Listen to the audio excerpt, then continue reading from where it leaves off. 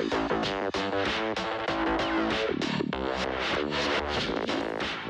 hello everybody. Thank you for waiting. My name's Simon Sherborne and welcome to this week's Avid Audio Community Plugin webinar. We run these about once every 2 weeks, just covering different new workflows, interesting features and talking to different guests. And this time we are focusing on Dolby Atmos mixing for TV. We've done quite a bit of coverage of Atmos for movies and for music more recently, but really the driving force for Atmos at the moment has been in TV production. And we're very lucky this week to have Nick Fry from UK Post House The Farm with us to answer our questions. So before we start, I'm going to, hi Nick, good to see you. Okay, so I'll introduce Nick in a moment. Before we do that, I just want to give you some information about how this works. We're actually using Zoom to run the webinar, and we're also streaming off onto YouTube and LinkedIn and Facebook and Twitter. So welcome if you're there. I think we do have some room in the Zoom room if you did want to jump in. But either way, you should be able to ask questions to Nick on any of the platforms. So I'm just going to show you a couple of things to do on your screen. So what we'd recommend is that if you're on Zoom, if you choose the gallery view rather than the speaker view, then you'll be able to see both Nick and me at the same time. We won't just keep flashing up and down. And if you're seeing anybody else, there is a setting to hide other participants. We actually have it, I think, switched so that you can so we've got it switched so that you can't be seen or heard, but you can do Q&A. Can I just double check with our team? I've got a message here saying there's no audio, so can everybody hear me okay? I can hear you fine, yeah. Fantastic. So that's the voice of Dave. There's one of the other guys on our team. So Dave and Gil are with me on Zoom here, who will be posing some of your questions. And then on the other social media platforms, we've also got some people from the team. So if you write in the comments, then they will pick that up and send them over to us. So yes, in terms of questions, if you're on Zoom, if you use the Q&A button, there is chat and raise hand functions. But if you just type into the Q&A function, then we will pick those questions up and we'll probably save them up for Nick after we've had a chat. And but if you've got any questions that aren't directly for Nick, then someone on the team will probably answer those. Okay, right, brilliant. So let me introduce Nick. So Nick is here from The Farm. So if you're in the UK, like I am, then The Farm needs no introduction. They're one of the kind of giant, most established audio post houses in the country, working on a lot of mainstream entertainment and drama for all the major networks and streaming services here. So that's half of the team there. Sorry if you're one of the half that didn't get in the picture. Nick, there's just a quick headshot of Nick there, and some of the things he's been working on, and some of his award nominations. And what I'll do just quickly, just to set the scene before we bring Nick in, I have actually got the Farm lockdown showreel, some of the stuff they've been working on in the recent months, and I'm just going to play you a little bit of that now. Hopefully you will see this. The video might be a bit choppy, but we'll do our best. Sorry about the cardboard desk. Let's start with some nostalgia. Oh yeah, we're back in business, baby.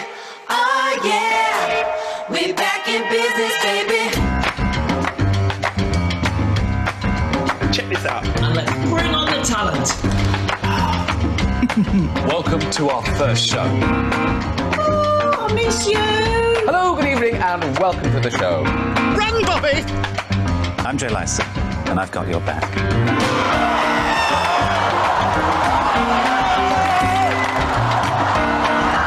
You know, man. When I I've seen people standing next to it on the news, it sort of comes up to their waist. How's that going to get up your nose? Leave me alone, Joe Wicks. You can't make me exercise no matter how handsome you are. Are you, or have you ever been a doctor? We're here to talk about art. Stay home, stay safe. Okay. Let's pop back to there. All right, Nick. Hello. Can we hear you? Hello. Hello, yes. Can you hear me? Yeah, we can hear you loud and clear. So thanks ever so much for joining us. So that's okay, pleasure.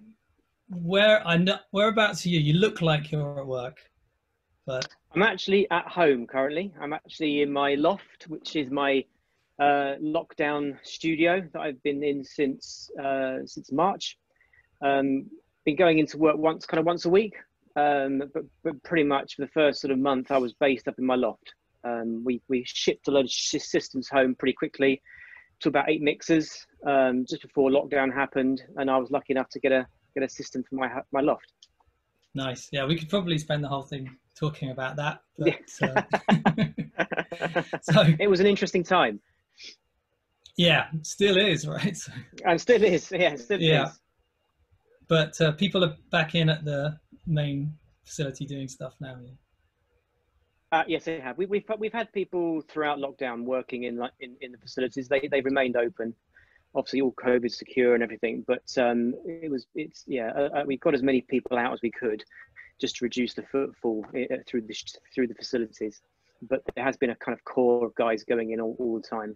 The ones that live near to work were obviously much easier for them to get into Soho without having to travel.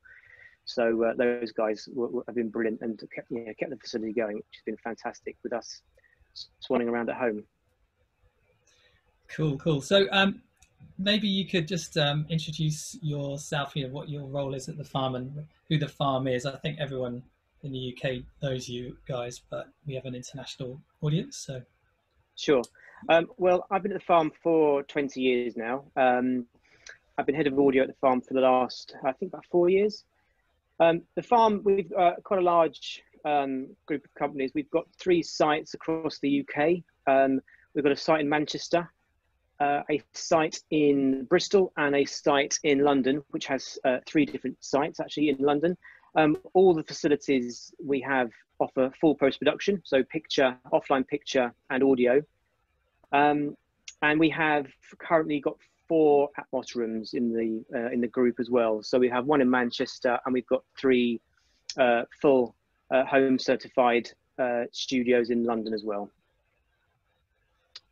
We do post we do post across the board. So we do scripted, non-scripted, a bit of everything, as myself as well, and entertainment.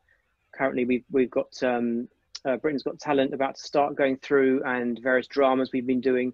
And we've been doing all this through lockdown as well, through, as I said before, a combination of people's homes, people going into the facility, and we've kept going. It's been hard work, but really quite rewarding. Yeah. So, and you personally, I know you're head of audio, but you are still mixing most of the time. Is that right? Absolutely. I predominantly mix all the time. Yeah, I'm generally mixing whilst trying to answer lots of emails. That tends to be what I'm trying to do constantly. I share there's 2 of us that kind of run audios, myself and Nigel Edwards, and we kind of run it together because we've got about 25 people in our team, so there's a lot of stuff going on. There's a lot of audio work going through across all the sites as well, across Manchester, Bristol, and London. And there's a lot of questions constantly. So between the 2 of us, we mix full time, and we can run the department as well. But it's pretty busy. Yeah, that's awesome.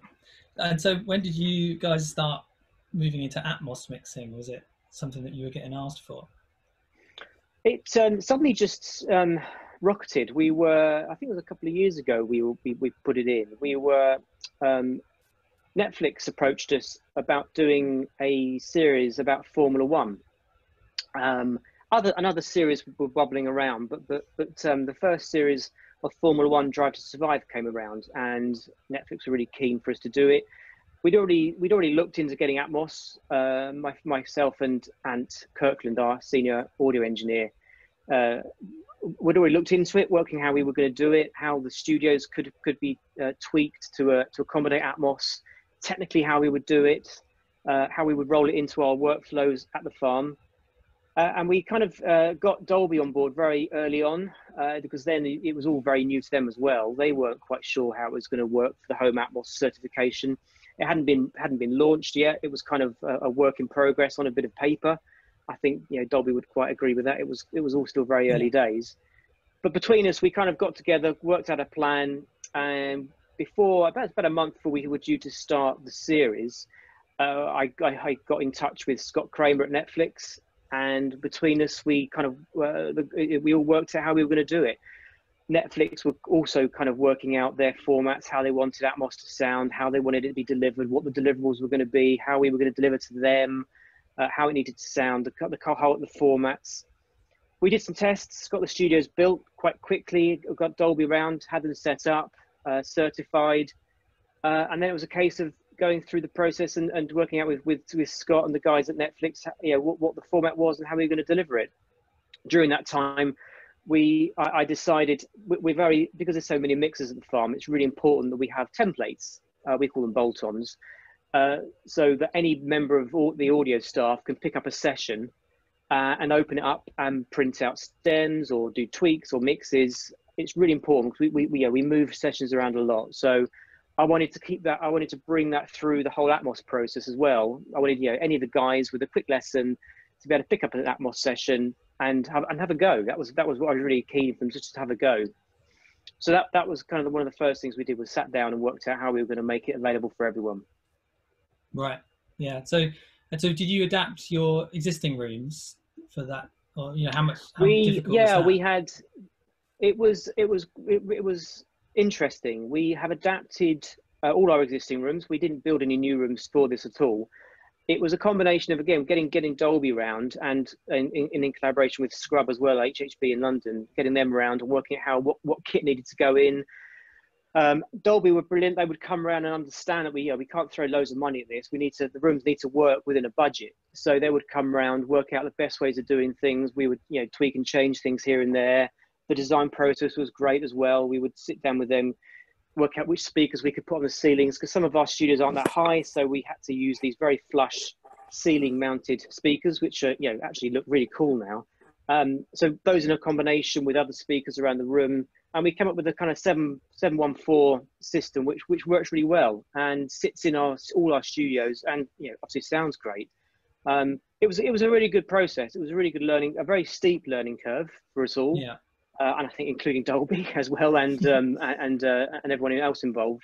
But what was brilliant, we were very lucky to have 3 studios, very early on in the whole process, to be able to do quite a lot of Atmos work quite quickly. Yeah, and I think you guys were definitely had those rooms done before it was all ironed out by Dolby as well, yes. wasn't it? Yeah. Yeah, absolutely. We were. Yeah, I think the first season we finished the rooms, I think from memory, I think it was the end of August, and then I started mixing 2 series for Netflix. It was a series called Turn Up Charlie, which was a scripted comedy drama with Idris Elba in it for them. And then on the hot off the back of that, we were then doing the first series of Formula One Drive to Survive. So these were both being delivered in Atmos, both with very steep learning curves to work out how we were going to do it. And deliver them on time as well and on budget and get it all done so everyone's happy.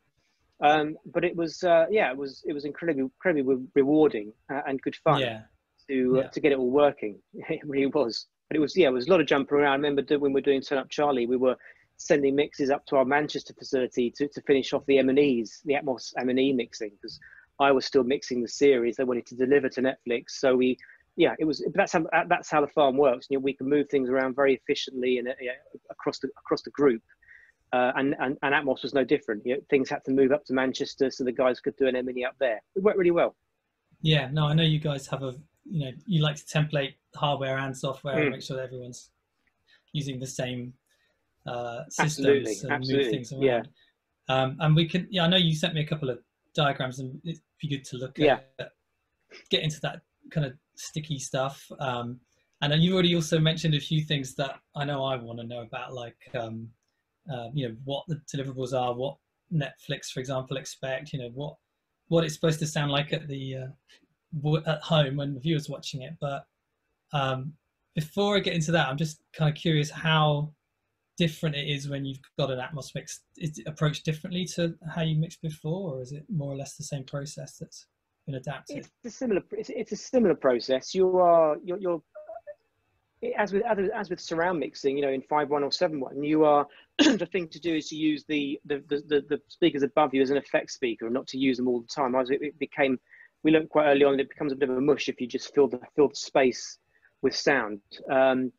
The down mixes work really well as well. The down mixes are so much more precise and sound fabulous when you compare to. We did some tests early on, mix something at 5.1 and then mix it in Atmos, and the re-renders or the down mixes, which is what they call in the Atmos world.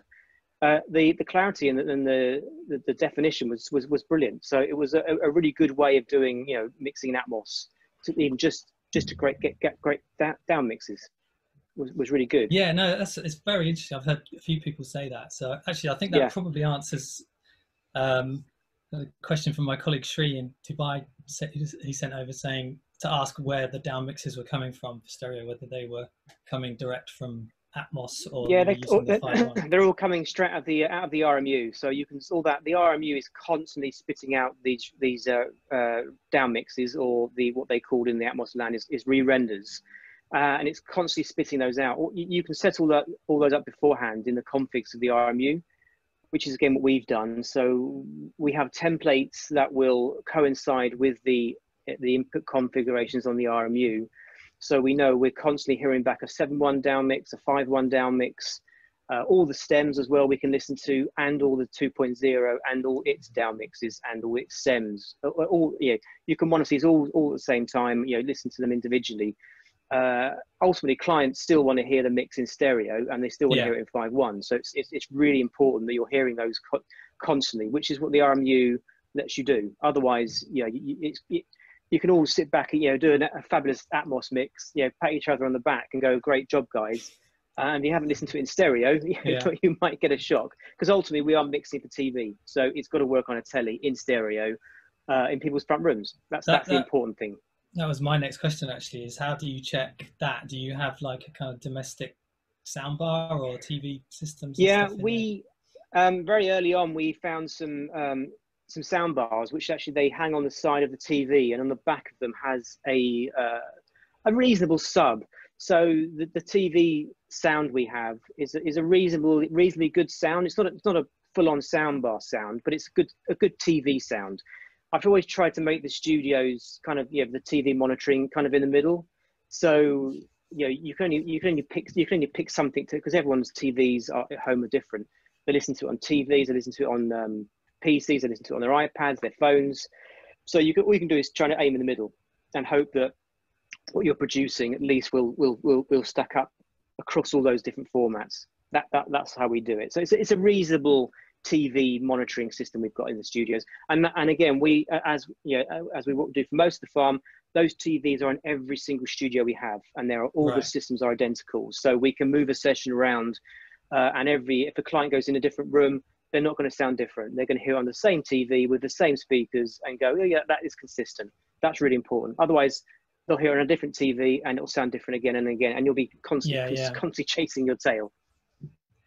So in terms of you were talking about down mixing and how it's kind of seems to mixing speaking within Atmos seems to produce a nice down mix. And I know that you were working on the last Igloo, which I wanted to ask you about, the documentary film, as a kind of commission that was primarily destined for stereo. Is that right? But you worked on it in Atmos.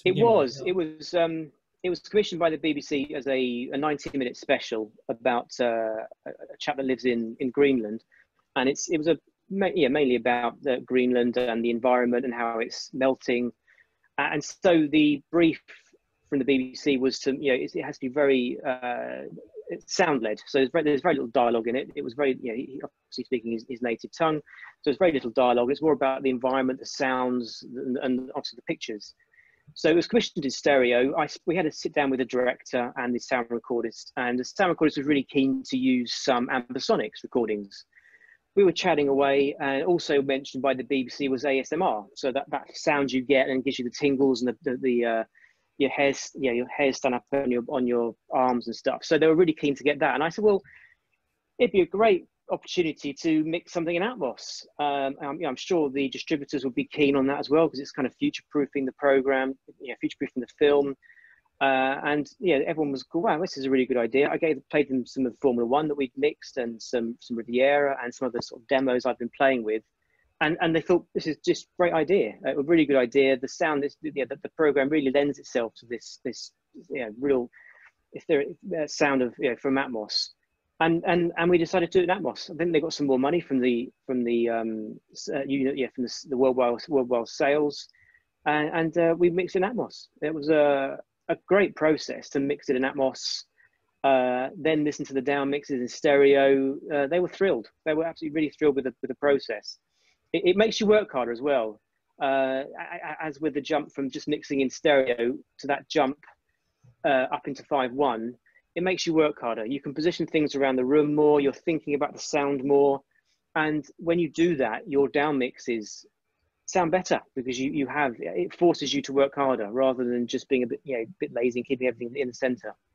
So yeah, the film, we were really happy with the film. The clients loved it. They even booked a screening in the Soho Atmos Theatre the Dolby Atmos Theatre. I saw that there was some showings of it. Yeah, so it was well worth doing.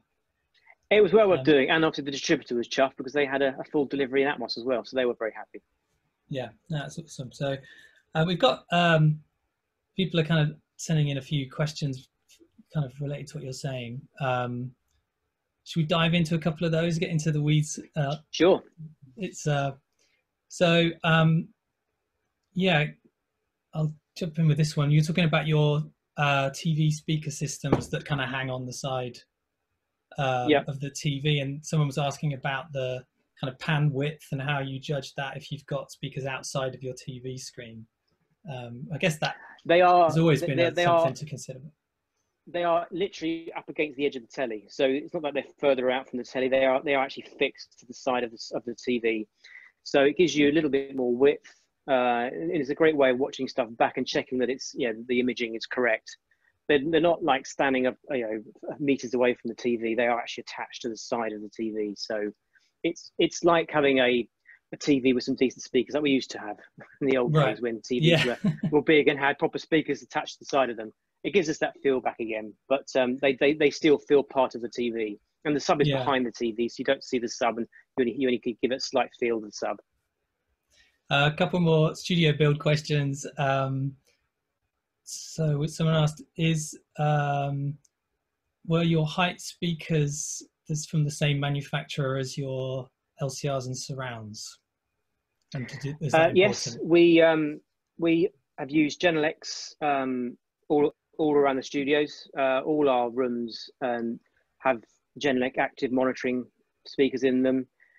Across all the farm sites, all the farm studios have Genelecs, and so again when you do a certified studio, Dolby make they specify which speakers you have to do, which side speakers you have in which positions. So you are led by them. You have to put in what they ask you to put in, otherwise you can't get the certification.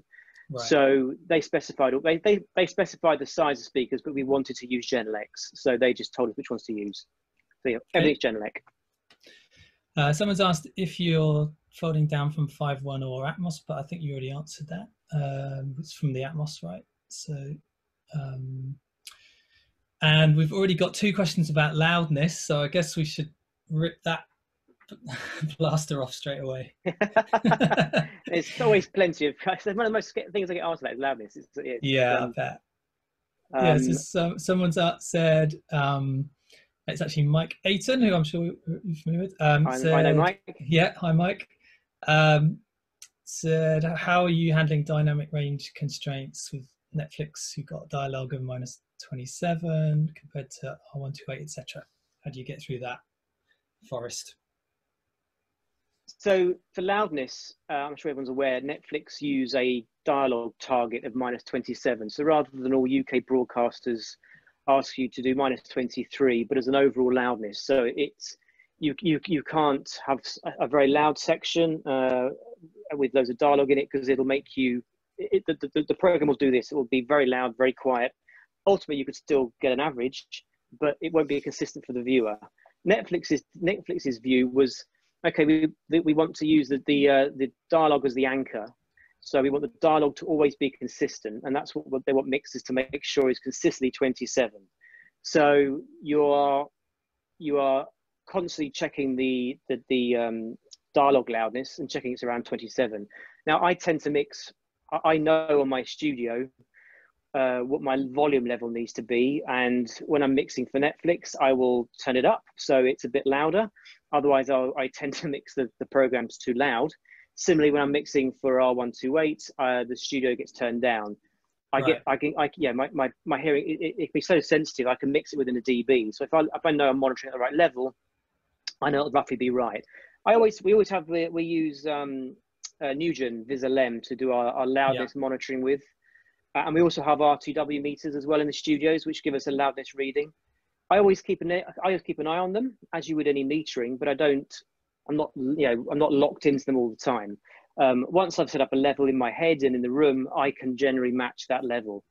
The great thing, the difference is with the Netflix loudness spec is you can be a bit more, you can get a bit more creative with some explosions, some music scenes. They aren't going to drag your overall loudness down, which is what happens with R128. So you can have a bit more fun with it. Again, you need to remember it is for telly, so you don't want people riding out the remote controls all the time, but you can have a bit more fun with the mix, as we did in Drive to Survive. I'm sure people are aware there's some loud bangs and booms in that, which the clients wanted. They wanted a bit more cinematic, and Netflix were happy with that. But again, I'm very aware that it's for telly. So I've had children, and the last thing you want is watching the TV downstairs and there's huge booms and bangs and waking everyone up. So it's keeping it in check. But that's generally how and the loudness is measured from from an Atmos mix. We would listen. Our templates have the re-renders coming back into them, and on the 5.1 return, I will have a Nugent Visalem meter constantly measuring the loudness. That's how Netflix specify you to measure the loudness of an Atmos mix. It's basically on the 5.1 re-render. Right. Okay, I've got a diagram here. It might be worth showing your kind of setup. We've got quite a few technical questions coming in.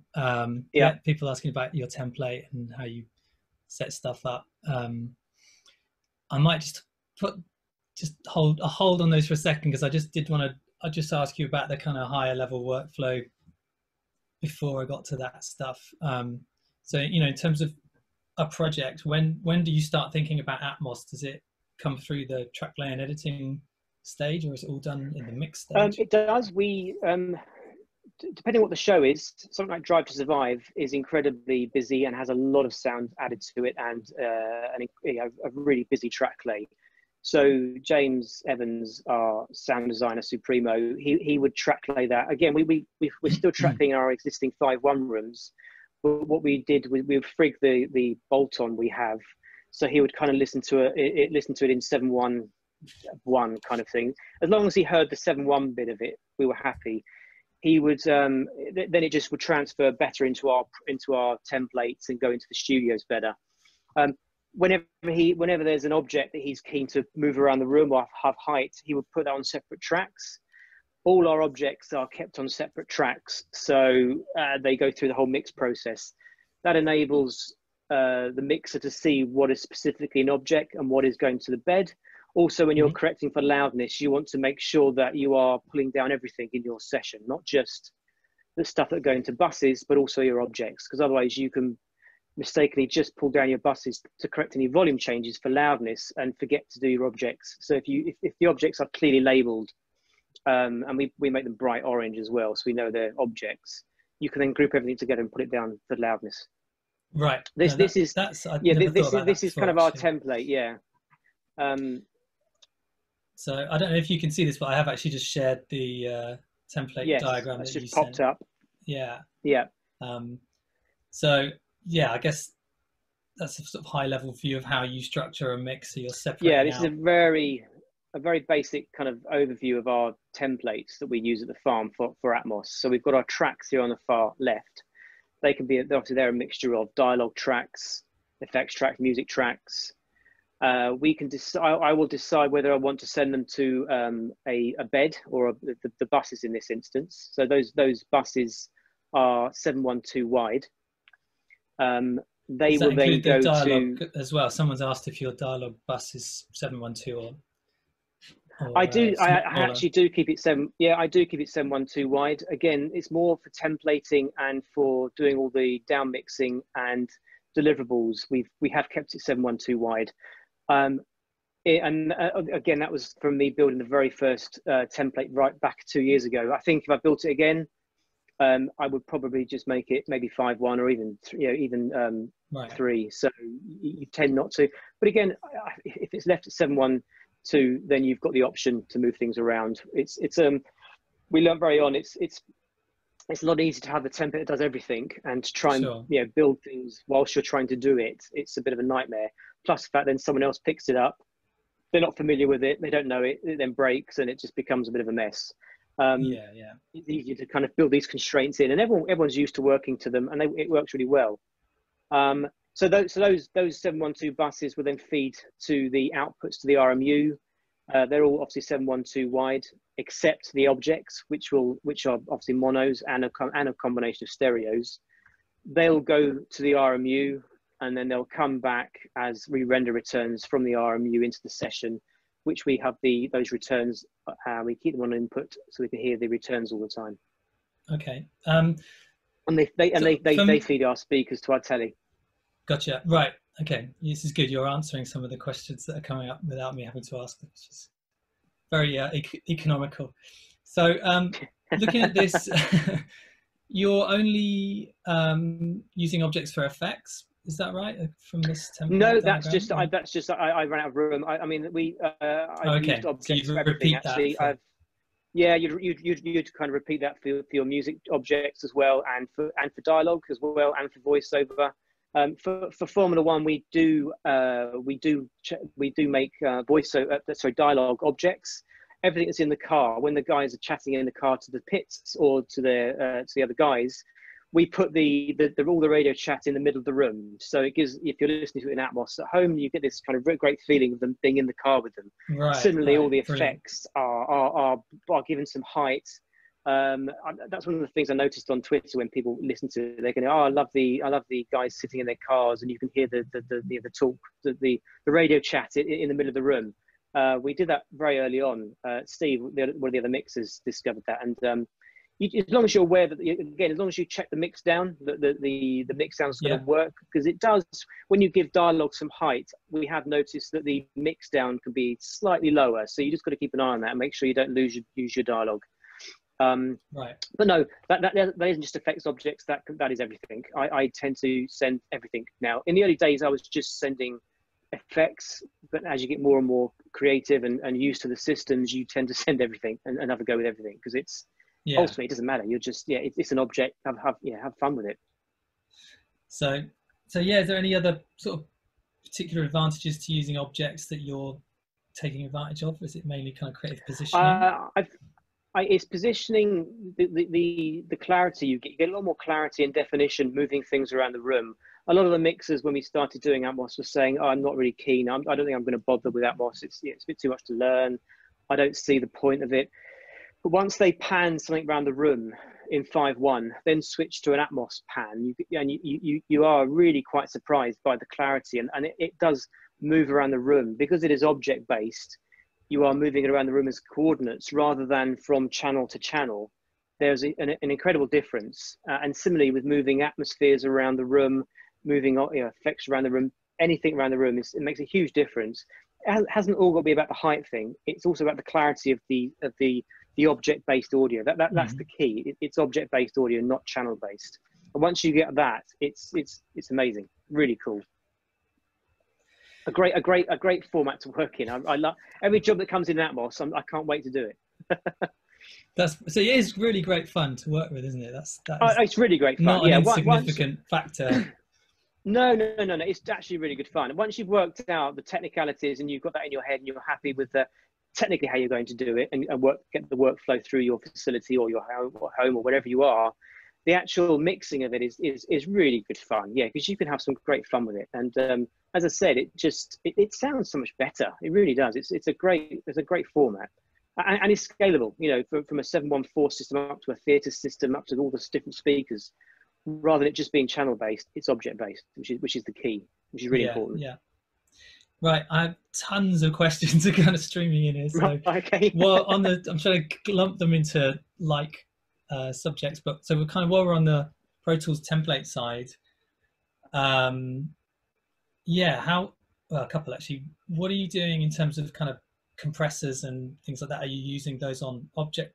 Do you have like a sort of separate series of buses for affecting the individual objects? We haven't done that actually. We very early on, all our beds have a limiter on them that's set to -3. We use a Pro limiter, Avid Pro limiter across all the beds. That helps with most of the loudness at the top. We never have put limiters across all the outputs, across all the objects. We've just tried to keep an eye on it. I figure if you're pushing something that loud, then it's probably not right. So I've kind of taught the mixers to keep an eye on it.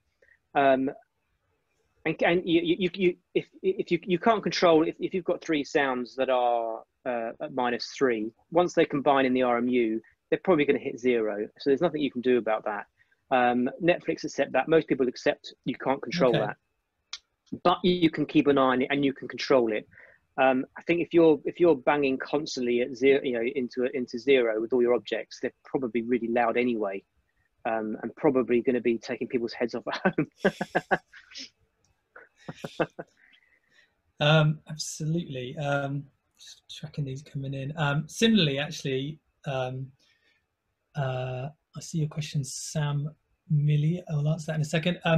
The reverbs is my question I always ask, and a couple of people have already asked that. How do you handle reverbs with objects? We're still using 5.1 reverbs. We haven't jumped into the realm of 7.1.2s and all the other. I think there's some available now. They weren't even available when we started mixing. So kind of all my all the templates we've got still using 5.1. The reverbs will just go to a bed. So unfortunately, they'll stay as channel-based reverbs, 5.1, 7.1, whichever one you want to use. Right. We've tended to use 5.1 reverb still. They sound okay, and they sound good. I mean, maybe this year for Drive to Survive, we'll have a look around and see what other plugins are available now in the 7.1.2 world for reverbs. But up until this point, we haven't. And not needed to, but they weren't available. But we'll certainly look to what's out there. So if you had an object that's sending to a reverb, does the reverb return into the bed? You don't have kind of specific objects for reverb or anything? No. It will return through the bed. Yeah. So again, unfortunately, it is compromises. In fact, it is just a 5.1 reverb or a 7.1 reverb, but generally that works pretty well. I mean, if you're returning, you could return. We do return mono reverb sometimes, and we'll move them around we'll link them to the sound, so they will move around as an object around the room. But if it's a generic room Atmos reverb, then it'll be tied to the channels, so 5.1 or 7.1 based. So sort of a similar thing. Someone's asked, if you're sending a dialogue object out, how does that make it back into the dialogue stem when you deliver? Is that why you have separate beds? Yeah. So in the RMU, we have set up when you're creating your I/O configuration in the RMU, you make sure it matches your template. So our template, as you've seen, has voiceovers, dialogues, effects, and music in it. Similarly, our input configuration in the RMU will have exactly the same voiceover, dial, music, and effects beds and busing as well. When you create an object or a track in the RMU, you can tag it as a dialogue, as an effect, as a bit of music. So the RMU knows to put that back into the down mix. It's tagged that it's a bit of music or a bit of dialogue. The RMU go, oh, this is a bit of this is an object, but it is tagged as a dialogue track. So I know to route this back down into the dialogue re-renders. That's how it works. It's really clever, really very neat. But again, it's crucial to get all this set up beforehand. I think I spent probably 2 weeks getting all this set up before we started mixing anything. I spent 2 weeks in the studio designing, building our templates, making sure the RMUs matched. We have separate templates for drama and separate ones for documentaries because they both need different things. And it's crucial that your RMU setup matches your templates. If they don't, it becomes a bit of a mess.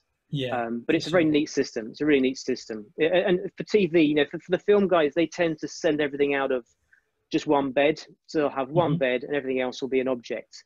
And that's fine if you've got 3-4 weeks to do all your versioning afterwards. But in TV land, we all know we've got a day probably. So, you know, you need to be able to make your deliverables pretty quickly. Yeah, absolutely. I've just thrown up your kind of hardware diagram because I've had a few people asking if you're using a separate RMU and if you ever used the software renderer. And so this is your kind of drama setup, is it? This is actually our hardware setup for every room. All the rooms are the same. All our Atmos rooms use this setup. Now this is again, this is 2 years old now, so you can actually, I've been told today actually by Ant, you can actually do away with the second matrix box. I was going to say that. You can buy a card now for the matrix, which gives you another two digi links. But in the days when we did this, they weren't available, so you had to use 2 matrix boxes. But if you kind of ignore those now, it's a very simple system and it's very neat and elegant. We were very lucky, and luckily at the farm, our facility, the main farm facility, we actually put matrix boxes in anyway, so we had them already in the studio, so it was quite easy to add another one in and to add an RMU in. But yeah, all our studios, all our mixing studios have an RMU. We do use the production suite to generate all the stems from, but all the mixing studios have an RMU. That was decided very early on as a sort of group decision to have RMUs in the studios. Yeah, it makes sense. Definitely. Yeah. I've got tons of questions I could keep asking you, but I'm going to stop because a lot of questions have come in. So I think I wonder. Dave, I was just going to say, I'm losing track of questions. So no, and so I'm kind of trying to keep track of questions and not really listening to you so much. So you may have answered these already, but there's quite a lot coming in about the RMU. So I think lots of questions about which rooms have, you know, the production suite, where you're using the home theatre RMU, whether you might be using the theatrical RMU. So maybe if you could sort of dive into that a little bit, that would cover a lot of the questions that are coming in. So all our studios are home entertainment only. We don't do theatrical at all at the farm. We only have home entertainment, but they're all certified home entertainment systems. We have when you buy an RMU, it comes with a number of production suite licenses. So we have put the production suite in all our other studios. So if one of the studios is too busy to bounce out some stems, we can send the Atmos session to one of the production suites, and they can just bounce out the stems, limit them, bring them to Pro Tools, limit them, name them, and then bounce them out as deliverables. But we tend to try and do everything in the Atmos rooms where possible. But yeah, when it gets busy, and sort of around now through to the end of March, it gives us the opportunity to move things around if we need to. But we only mix in the RMU studios at the moment. Good. So I think that covers a fair few of those, which is good.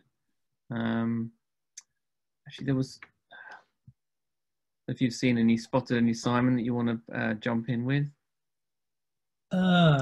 Yes.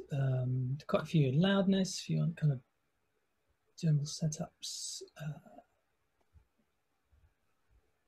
There was one really good question actually, which see if I can scroll back to it because I want to credit the asker. I can't find who wrote it now, but someone said, "What's your favorite Atmos mix that you've heard that wasn't a farm mix? Just putting you on the spot there. Oh, what was it? There was a film done for Netflix. Oh, I can't remember what it was called now. And it sounded incredible. Leave it with me. I will remember what the film was called. It was a Netflix only film, and it sounded amazing. It wasn't one of the big Hollywood films, but it was a smaller film. I think leave it with me. I'll remember what the film name was. But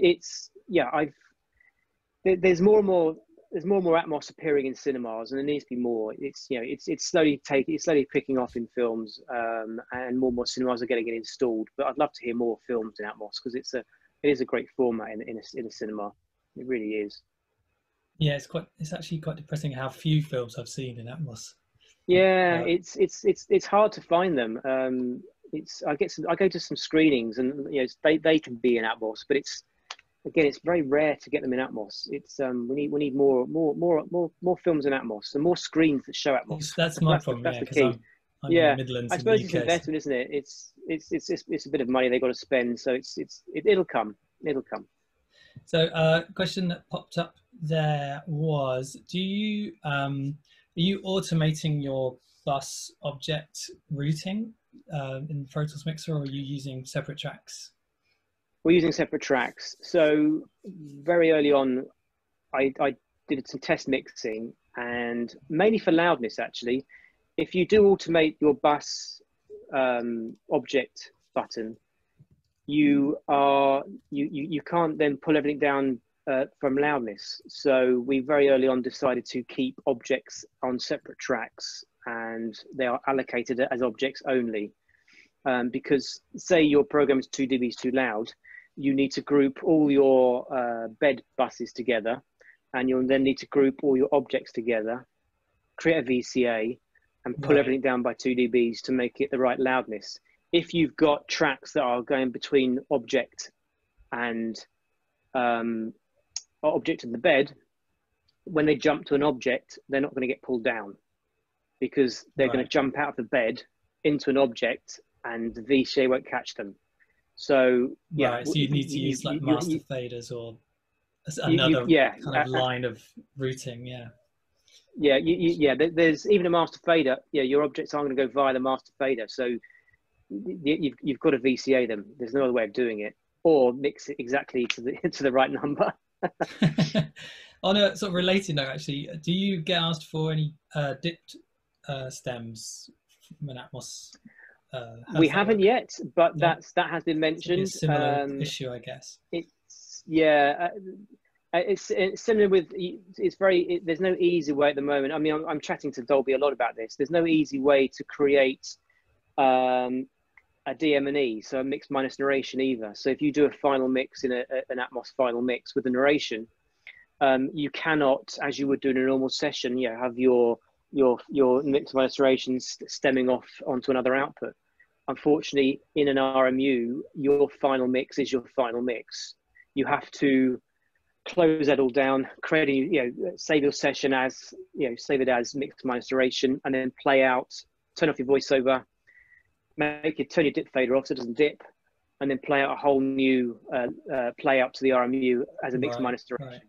There's currently there's lots of ways we're thinking of doing it, but at the moment there's no easy way of doing it. So unfortunately, that does tend to add another play out to your deliverables, which is can be a bit of a pain. But as long as you factor that in right from the beginning and you're aware of that, you've got to make it, and another set of deliverables from that as well. Then that's the only trouble. So there's a couple more come in a couple of times. So first of all, any thoughts on projector stroke large screen versus television setup with midfield large speakers versus a small and near fields? So in other words, I guess, mixing for movies versus television. So with the screen allowing for the center to be placed inside the image, whilst the television needs a neck craned up, so how do you deal with the sort of, I guess, those differences between, the fact that speakers in a TV are going to be placed outside of the, the picture environment, whereas obviously they're kind of embedded in the screen in a movie theater? Well, again, we're mixing for TV, so we're not mixing for movies. So we are all our studios are near field studios. None of them are theatrical studios, so they're all sized appropriately. And ultimately, as I said right at the beginning, we are mixing for TV, so it has to work on the telly, first and foremost. And all the broadcasters will agree with that. You know, we are mixing for TV, so it has to work on the TV. So the size of our rooms and the size of the TVs that we're using, I can't remember what size TVs we have now, but they're only about 50 inches. They're not vast TVs. And they have these speakers at the side of them. So it gives a reasonable stereo image for you to listen to and check it's working. I think that's what they're asking. Is that what they're asking? I think so, yeah. Another one, which is a much more general question, but they want to know about some of the biggest pitfalls you found working with Atmos to stereo fold down. So you mentioned some issues with dialogue, getting lost a bit. Any other things to watch out for in those scenarios? Not generally, the mix down very well. That was the biggest one we noticed very early on when we were doing the first series of Formula One. We were putting these guys in the centre, which sounded great in Atmos, and everyone's patting each other on the back and saying that sounds amazing. We would then start watching the down mixes in stereo and thinking, crikey, they're sounding a bit quiet now. You know, they're kind of appropriate for the Atmos mix, but a bit quiet on the TV mix. We've since fiddled with it again, and you can change some of the down mix settings and fiddle with that, and you can tweak it to make it better. It wasn't huge; it was just subtle. But again, you've got to bear in mind this is an effect you're doing, and not we're kind of pushing what it's supposed to be doing. Mm-hmm. But it's a great effect and it's a great sound. So we would just make the Atmos, probably the dialogue in the Atmos mix, a bit louder than we would want. So to make sure it would down mix correctly into the stereo and the 5.1 down mixes. It's only subtle, probably a couple of dBs, but it was noticeable. It was noticeable. So have we lost Simon? No. There he is. He's back. Good. Thought he did Well, one of the biggest pitfalls, which is interesting about working in Atmos, is you need to remember if the production you're working with likes changing things a lot in the online. You need to bear in mind, once you've played out your Atmos session, you can't change the length of it. So you can add time to the end, but you can't make it shorter. So if they decide to lop out 10 seconds, you're then having to play out your whole Atmos mix again to the RMU because you can't lop off the end. Most streamers want the Atmos file to match the length of the video files. So you have to play it out again. So for fast turnaround jobs, we often say, fine, we can mix it in Atmos, but please bear in mind, you can't start re-editing in the online because we'll have to keep playing it out, and it's an hour every time, so bear that in mind. Yeah. Sorry, I disappeared for a while there. My system completely froze, which also means that my chat has completely reset. So I'm completely reliant on you now, Dave and Gil, if you've got the questions up there still. Good. Yes, as you say, it's sort of trying. There's lots of questions coming in covering different areas, so we may have to jump around a little bit. Let's have a look. How are you dealing with review videos or check videos? Quick check laybacks to video to view for your client. Comes in from Mike. Yeah, good question. So at the farm, we have our own system called Fred, which is our own video review system. I can create a QuickTime or a ProRes and drop it into an automated folder, and it will spit out a review link and go straight to our clients. Obviously, that's stereo, and that is stereo, and that's probably been the biggest problem with lockdown. Actually, it's been reviewing with clients. I can mix great in my loft here. I've got a great setup. I'm very lucky to have some room up here, but I haven't got the clients next to me. They're not hearing the same sound. They are still signing it off in stereo. For most jobs, and hopefully when we get back into studios again, the clients will come back into the studios and hear in Atmos, because it's a very different experience. For the F1 series, the clients would tend to sign off each episode in Atmos. They would give us some notes, they would all go, and then they'll be left with us and the producer to watch it back in 5.1 and in stereo to make sure the down mixes also work. So we make sure we've got the time to listen to all the mixes. As a mixer, I want to hear all of them, make sure they all work. But the client definitely needs to hear the stereo mix at the end to make sure it works for stereo. Because if there's any issues, they want to make sure they can hear it beforehand. And I make them. I make them sit down and watch it in stereo. Cool. There's actually a good one here. Just as an idea, how much extra time do you need to deliver a Britain's Got Talent episode mix in Atmos compared to traditional stereo 5.1? Well, Britain's Got Talent is still delivered in stereo currently. I think if we were ever to do that, the issue is delivering it to the broadcasters and getting it all QC'd and checked in time. That's more the problem. I think it's when we made that transition. I remember years ago we made the transition from stereo to 5.1, and I was one of the early adopters for 5.1 as well, actually, with Sky. A lot of the first documentaries we made were in 5.1, and you kind of added a lot more time, and you weren't used to it. It was different. It was unusual.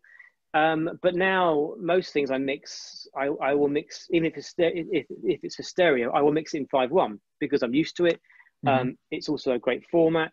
And the only thing stopping me doing that in Atmos is because we haven't got the studios, so I can't move around and I mix something in Atmos and go, tomorrow I'm in another studio. Oh, they haven't got Atmos in there, so I can't do that. Otherwise, I would probably start to do it. The biggest problem with Atmos is there's no real time bouncing. Like which you have in Pro Tools now. You can bounce out a mix very quickly, in 10 minutes and have a mix ready there. With Atmos, I kind of think the RMU is like a tape deck. So you're kind of doing a layback against tape. Think of it in that format. You've got to play out your mix. Yeah, it's a good chance of reviewing, have a watch back, but you need to allow that time to do your layback to the RMU and then print out your stems. The stems then need limiting because they don't come out of the RMU limited. So you need to limit them, render them out, name them, check your stereo mixes also to loudness spec, render that out, and then you're there. So I don't.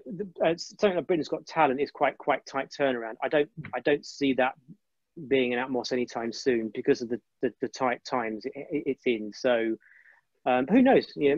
As technology gets quicker and people get quicker, who knows? It might be listened to in Atmos soon. Good. Simon, have you seen any more that you're... Yeah, there's a couple. I know we're getting pretty close to the hour now. Are you okay for a couple more there, Nick? Sure, yeah. You can't say no when I ask that. That's not fair. I can't say no. I want to get to ambisonics because I'm glad somebody else asked the ambisonics question, which means I'm allowed to. But probably somebody else asked one that is probably got wider interest, which is they noticed that you've got two machines on your hardware scheme, or two Pro Tools machines. So is that pretty standard? And are you recording to one, or are they both playback machines? There's only one Pro Tools machine in there, so everything's running in the box. Okay. We don't. Everything's running. We've at the farm. We've always done that. We don't have recorder machines or anything like that. We've always pushed Pro Tools to its limits. And tried to keep everything in the box. All our Atmos systems have 3 HDX cards because we just, you do need more processing in them. But other than that, it's all done in the box. All our templates have the recorder session built into them, so we can record it back in from the RMU. We tend to export renders and bring them back into the session. But we don't have separate Pro Tools system for our recorder sessions. Cool. Yeah, I think I misread it's the different cards being different Pro Tools systems. That makes more sense. There's two matrix boxes, but as we discussed, you can get away with one of those now. But we only have one Pro Tools system, and some of those are on cheese graters still, amazingly. Wow. They still work really well. Yeah, amazing. Yeah, So just a quick one on ambisonics then. When you did the Igloo show, how were you converting between ambisonics and Atmos or Atmos beds? From memory, and it was a while back now, it was about a year ago, I was decoding them using the proprietary decoder that came with the mic. Top of my head, I can't remember which mic it was now, but there's a proprietary decoder that came with it. The sound recorders told me the patterns and everything, what I needed to decode it with. And then I think I used Nugent. I think I used Halo I used Halo to get it into the Atmos world. I think from memory, it worked very well. I do remember thinking this does translate really well. And obviously, then there was the whole debate about listening to it in binaural as well. That's another big thing with Atmos, which I haven't mentioned yet. It's the whole binaural world.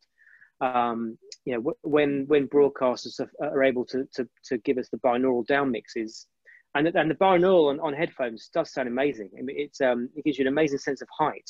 Not quite the height you get from a studio, but it gives a reasonable amount of height in your headphones.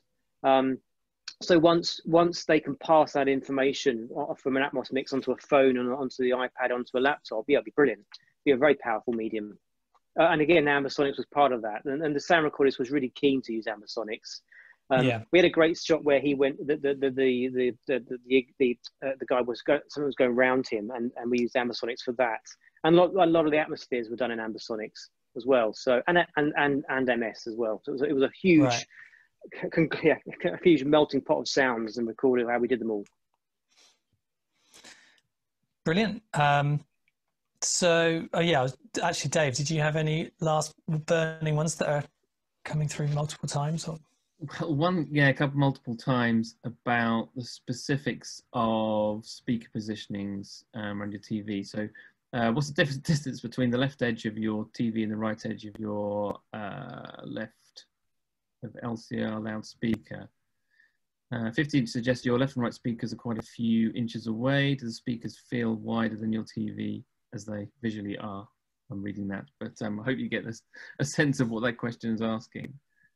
So they are, the speakers on the side are flush with the edge of the TV. Mm-hmm. So in the days when we used to have, big cathode ray tellies, which had speakers at the sides, it's basically like that again. And it gives, rather than having the speakers underneath or hidden at the back of the telly in these very thin LCD TVs, it just gives you some decent speakers on the side, but they are literally up against the side of the TV. It looks like one unit. So the clients come in and don't realize there are actually speakers separate to the TV. It looks like one continuous unit. And people asking what the brand was, I can't remember what the brand of them is. And I tell you can't actually get them anymore. We bought the last of them up because the company doesn't make them anymore, unfortunately. Right. But they are literally stuck to the side of the TV. So I can get a picture of them for people if they're really that desperate to see them. But in terms of the main monitors, that is all preset by Dolby, isn't it? Where they go. Oh yeah. They specify exactly where all the speakers are in the studio in the main monitor. Absolutely. They all bring lasers into the studio. They'll measure everything. They check the alignment of the speakers, the sides, the rears, the ones above you. It's all calculated to the millimeter, and they do come in and check it all. Obviously, you can build a home studio without certification, but you're never going to be quite sure whether you're going to get the right sound you would do from a certified studio. But yeah, Dolby do specify exactly how they need to be in a certified room. But as I said, you don't have to have a certified Atmos room. You can build it yourself and have a go. I'm not sure which broadcasters want certified rooms now. I don't think Netflix mind anymore. But I'm not sure about all the others. Well, I don't think there's any chance we're going to get through all these questions. We might have to get you back. There's quite a few, isn't there? So they're still coming in. Yeah, we can do it again.